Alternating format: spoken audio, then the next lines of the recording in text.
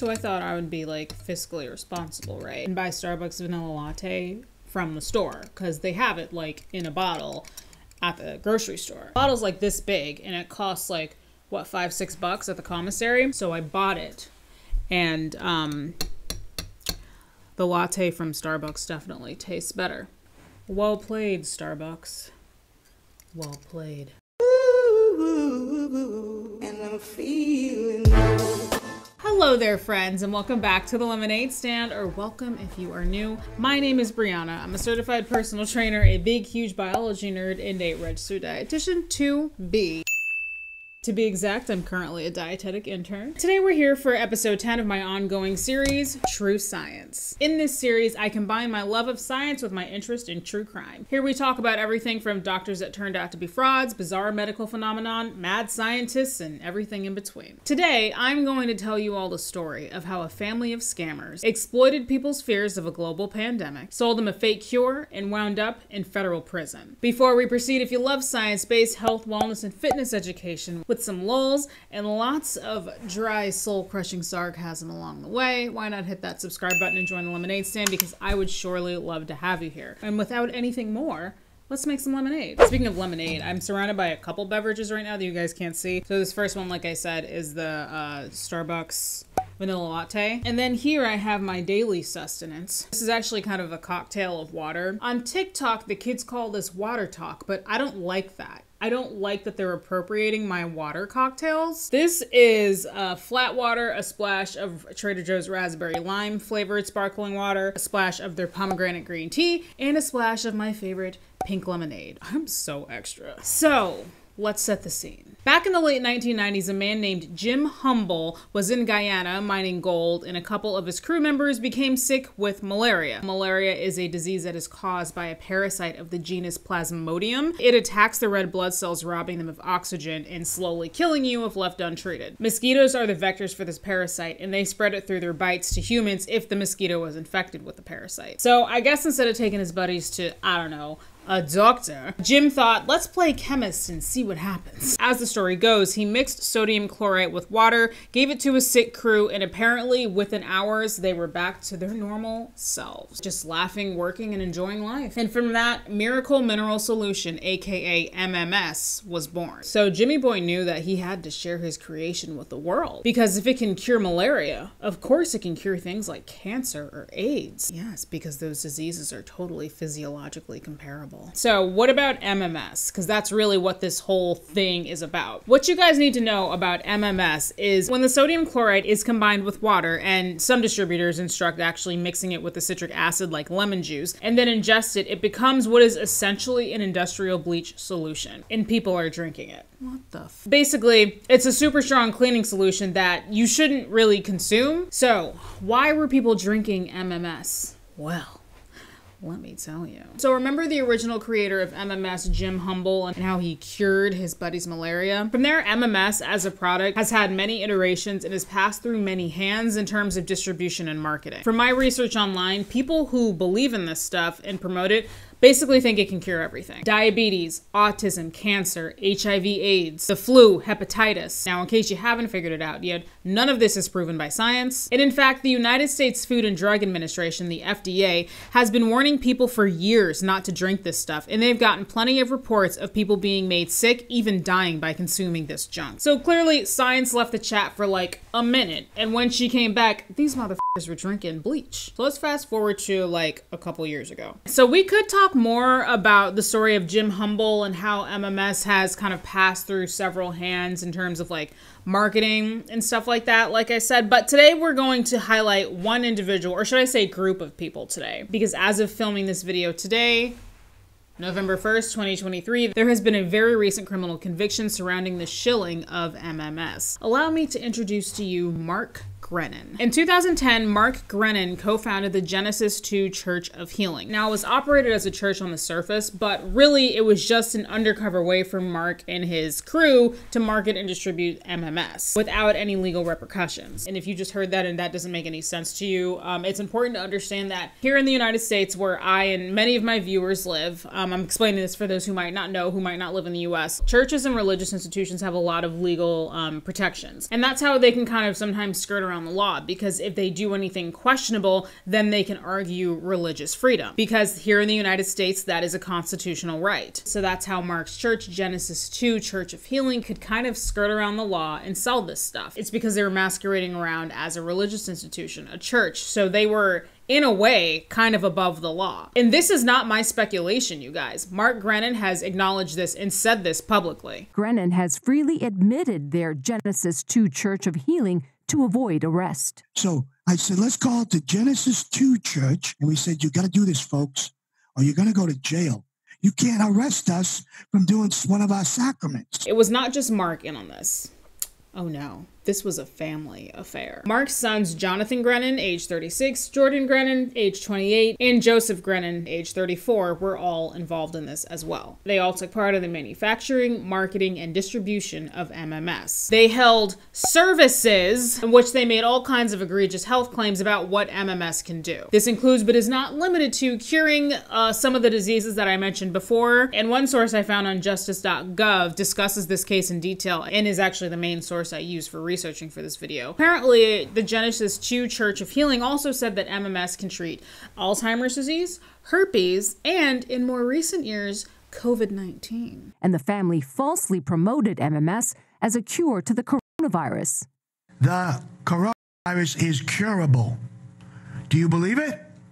You better. Now, if you've been around here for a while, we saw a lot of this on my channel at the height of and in the wake of the global parallelogram. It was wellness influencers, it was MLM representatives shilling some unproven dietary supplement or product as a treatment or cure for DIVIC-19. For those of you who don't know, DIVIC is how I code name this word when I have to say it a bunch of times in a video. You've probably seen it before. I did some video a while ago about worms or something like that. I had to do it before. And I don't know about you guys, but I hate to see it. Can I just say, I am not mad at somebody making a genuine hustle for themselves. Be self-made, start a business. I love that for you. But building an empire by making people believe lies and exploiting them is nothing short of disgusting and exploitative. It's manipulative, it's fraudulent, and I wish more influencers and scammers alike would face more consequences and repercussions for not only selling lies to people who are vulnerable, but products that can be dangerous for people to use as well, like MMS.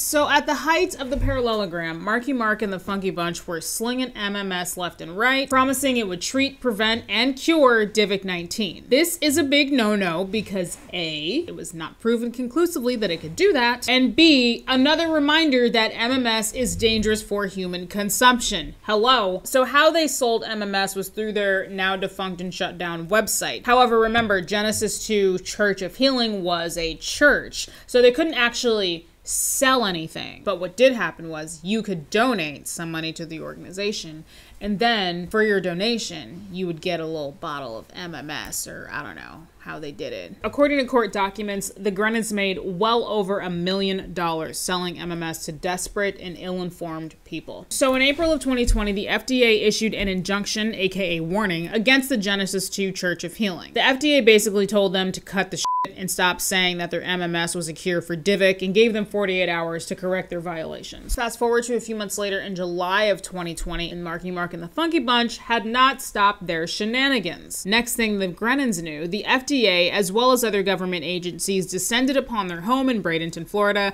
decked out in hazmat suits, and confiscated all their product. Items they confiscated consisted of 50 gallons of muriatic acid, 22 gallons of miracle mineral solution, and 8,300 pounds of sodium chloride. So Mark and his church were also ordered to reach out to everybody who had bought MMS and basically tell them that the product had been unlawfully distributed.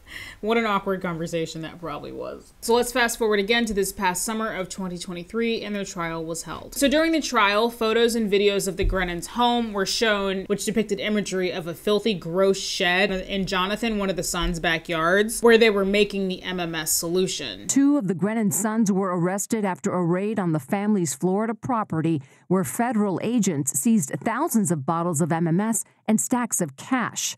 This photo shown to jurors this week shows rodent droppings on the floor of the shed where the Grenons were producing their so-called cure. The photos also showed a bunch of those big blue chemical drums, which contained the sodium chloride powder, as well as other things that they used to make the MMS. Also on those drums, which were shown to the jury during trial, were giant warning labels advising how dangerous sodium chloride solution was to consume. So after all that was said and done, a federal jury found Mark and his 3 badass kids guilty of, quote, conspiracy to defraud the United States by distributing an unapproved and misbranded drug, end quote. Also, Jonathan and Jordan Grenon were found guilty of contempt of court. That contempt charge actually stems from a case that the United States had previously filed against the church, in which the U.S. actually got a court order to completely shut down the Grenons' operation. The Grenons, quote, willfully violated, end quote, that order and continued to sell MMS solution anyway. Also, they threatened the judge that was presiding over that case and said that if the government attempted to enforce the aforementioned court order cutting their operation, they would, quote, pick up guns, end quote, and bring about, quote,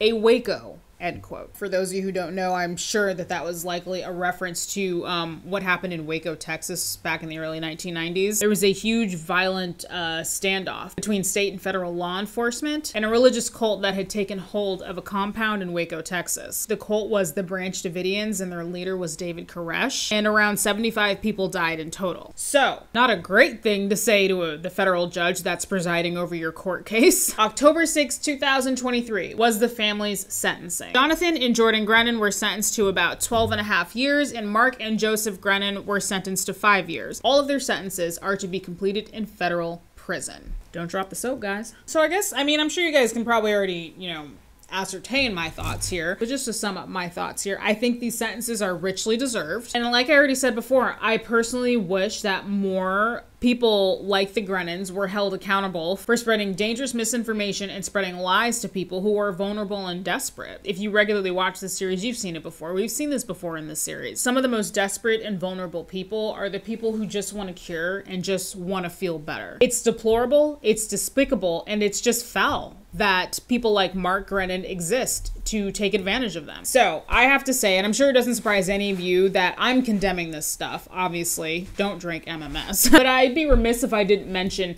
if you go to the comment section under a YouTube video condemning Mark Grenon or Jim Humble or just an educational video about why drinking MMS is dangerous, the comments section is a wild scene. People saying stuff like, don't fall for big pharma, this stuff cured my arthritis, it cured my cancer, my this, my that, the media's lying to you, they want to keep you sick, MMS saved my life. Oh my God, it's insane. It's insane, the stuff that people buy into. It's sad, really. Well, guys, that's all I have for you today. Remember to stay educated, always have a healthy dose of skepticism, and most of all, stay hungry for knowledge. If you made it to this point in the video, do me a favor and comment latte. Oh my God, Starbucks holiday menu. On the day that I'm filming this, they're about to drop their holiday menu in like 2 days. I am so freaking excited. That's not relevant to my video at all. Thank you very much for watching. I really, really appreciate your views and engagement and support during this time. If you enjoyed this video, hit the like button. If you want to see more content similar to this, hit the subscribe button, and I will see you guys in the next one. Queen Lemon, over and out. My camera's like on its last leg.